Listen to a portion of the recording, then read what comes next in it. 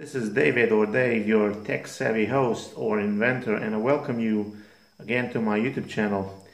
I decided to create another additional playlist where I will be basically just adding videos that serve as a sort of a video history on my battery restoration or rejuvenation process or attempts of thereof. The playlist has already been named accordingly to my wishes or my catering, my demand. Of course, the title is long and complex, but I have also added a much more informational or detailed description of thereof, so you will know what the playlist as such serves, even though the title is very revealing. Now let's go to this battery over here. So I connected the ladder to the Ossie circuit on the, I think it was the 8th of January. So now it has almost passed 14 days and it's time that we look how we are with the rejuvenation process. The first thing that we're going to measure is the voltage on the battery using my digital multimeter, VoltCraft VC404. Now the voltage on the ladder has risen by 1 volt because I think the first time that we attached the battery onto the Ossie circuit, and as you could say sulfated state, the voltage as such was at around 6.2, 6.23 volts. So now after almost 14 days it has gone up by 1 volt, so that is a very good sign, because as you can see here on the label of the battery, the highest voltage to which you can charge this battery is 7.5 volts, and I'm just beyond the cycle use parameter, so I would consider this battery is restored, but we'll see later on in the video when we will attach a couple of loads to it. Now I'm going to disconnect the battery from the Ossie Callanan circuit, and I'm going to wait a little bit because the voltage will probably begin to drop, and then we'll have another reading at which level does it stabilize. This is completely normal. As the voltage on the battery is nearing its, you could say, stabilization limit, so the level at which the voltage will stop dropping and it will stabilize, I'm going to mention or discuss a few things that I haven't brought to your attention when I made the video on this Ossie Callanan circuitry, and when I discussed a little bit about this battery that I was trying to rejuvenate or restore. So after the chemical part of the restoration, after the voltage tripled from the initial half a volt to 1.5 volts, I don't have a charger for these 6-volt batteries, so I had to improvise how to try to boost the voltage on the battery. So the first thing I did was I attached the battery to one of those 3.5 watt USB solar panels. I'll probably add a link to that in the description box of the video so you can order yours.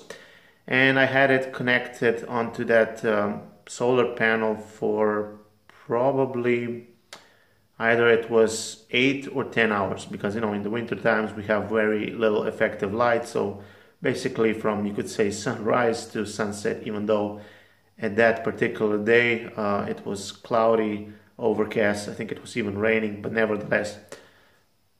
So I'm going to show you the solar panel. So this is this one, the 6-volt, but you could say USB solar panel. It has this female standard USB A-type female socket, and goes in here, and this is the front side. So this is it, and this custom cable is the other side of the necessary connection that you need to establish with the battery. Here you have your spade, terminal crimp connectors, and this is another female USB connector as well. Then I bridged everything with one of these. So very handy, very improvised, but it worked. After I have disconnected the battery from the solar panel, the voltage on it stabilized, so it was somewhere between 3.5 and 4 volts, which was pretty decent, but I said, well, how can we push this even further?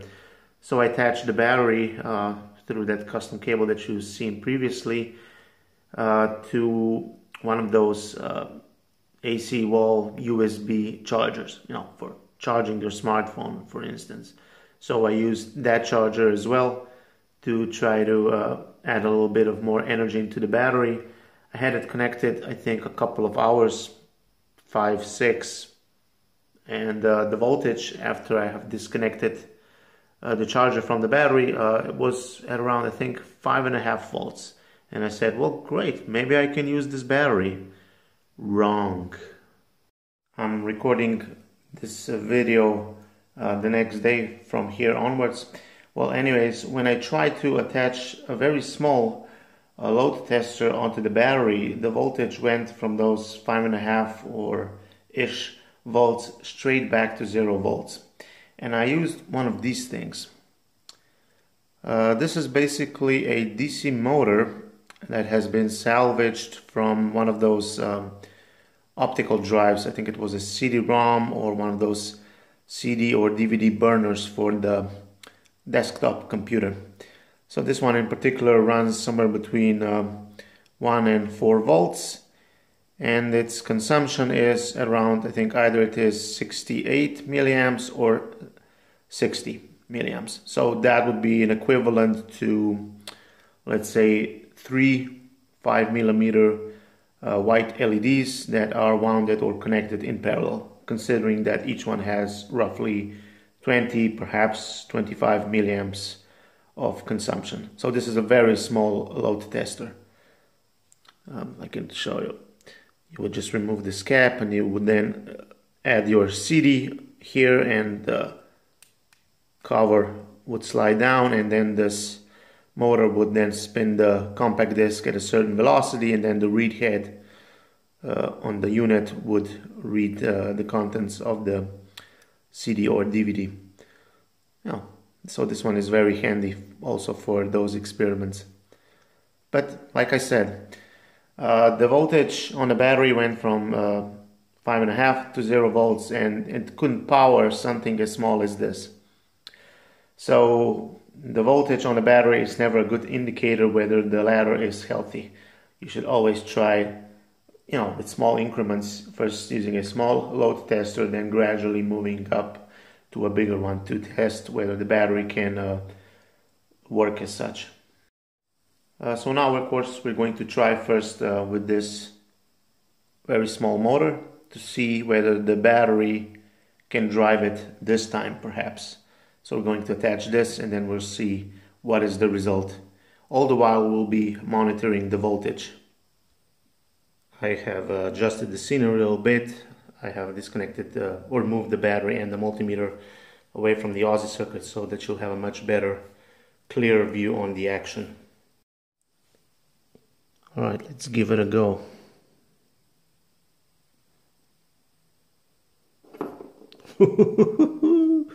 Alright, apparently this works.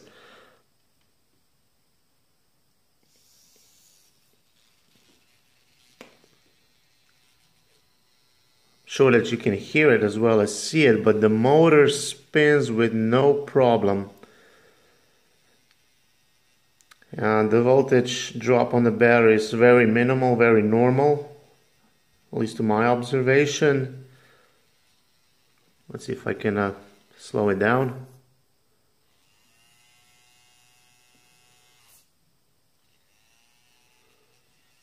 So, apparently this patient has been really brought back from the dead. So now I'll try something different. Again, still using this motor. Now I will place on this coupling on the motor or connector, saddle also if you want to call it, one of my own textured plastic polycarbonate CDs. And this will be sort of a representation of an additional load, and we'll see how the motor handles this and how is with the voltage drop on the battery.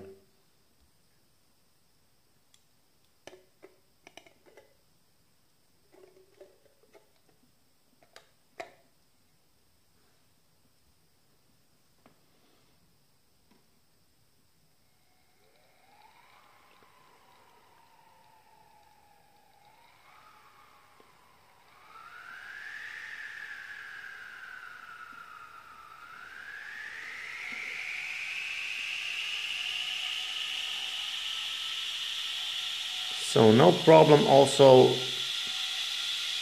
using this. I love the way how it sounds like a jet or something.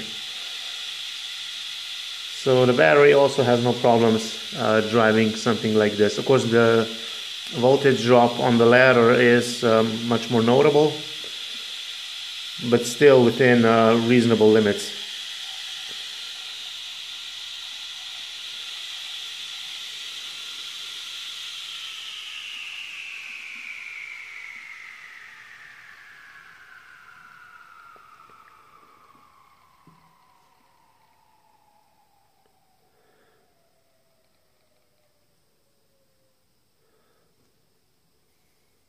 So great.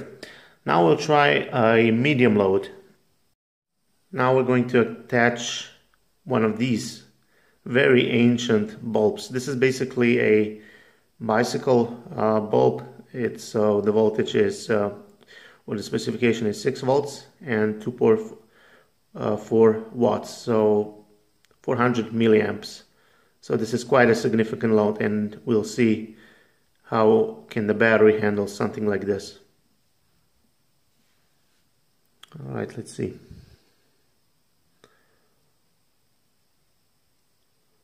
No problem lightening this bulb as well. So this is almost, half an amp, and the bulb is nicely illuminated. Of course, the voltage drop is according, but nothing drastic.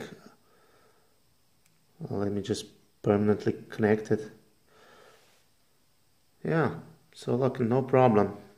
If the voltage would have dropped to immediately to, let's say, 6 volts, that would have been, questionable whether the state of the battery is in a good condition. But as you can see on the screen on the multimeter, the voltage is, dropping or staying within normal limits when you attach a load to it. So there aren't any dramatic fallings, very normal. So that's it. For the last test, we're going to use a very high load. Again, here I have another classical light bulb. This one is, I think it's from, I don't see the manufacturer, but it is 12 volts, 21 watts. So this will be probably pulling more than 1 amp. So we'll connect this. First, we're just going to connect it in this way so that we'll see what is the voltage drop, and then we're going to measure the actual current that is flowing through this bulb. All right, let's connect it.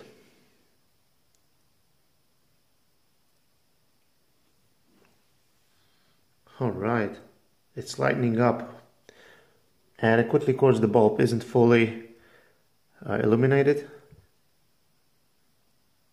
But nevertheless, even if we observe the voltage drop, it's not drastical, So this is also a good sign.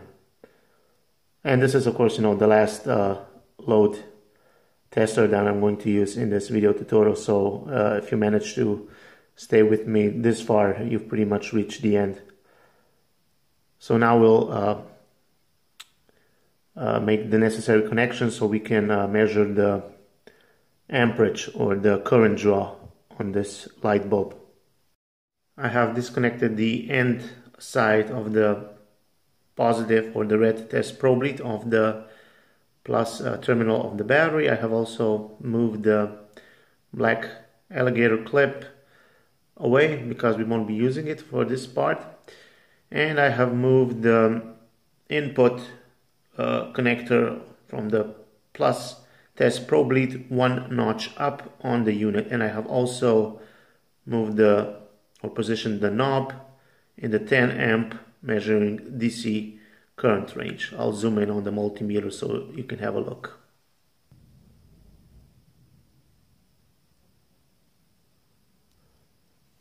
Now let's see what's the consumption.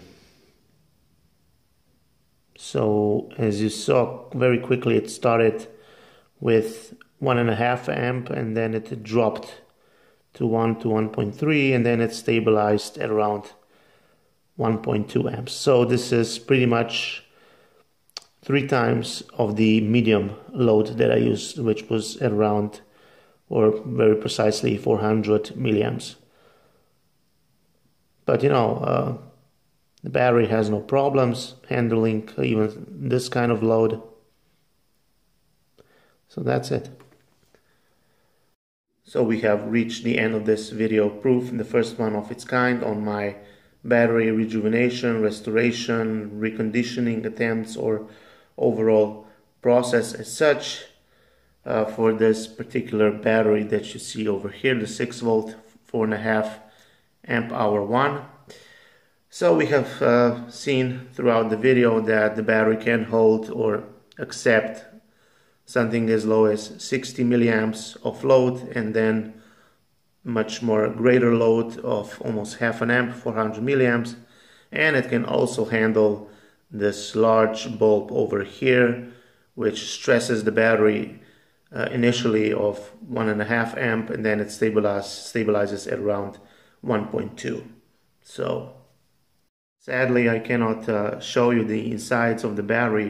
For instance, if I was to remove this plastic top cover and remove those 3 rubber caps that are connected onto each of their respective portholes, I can show you the insides of the battery in terms of, so that you could see the electrodes or the plates, their color. More importantly, I would probably need one of those endoscopic cameras for something like that.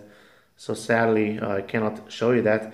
But nevertheless, for something like a reference, if the electrodes or the plates in your battery are in any way whitish or grayish in color, that means sulfation or sulfidization. No.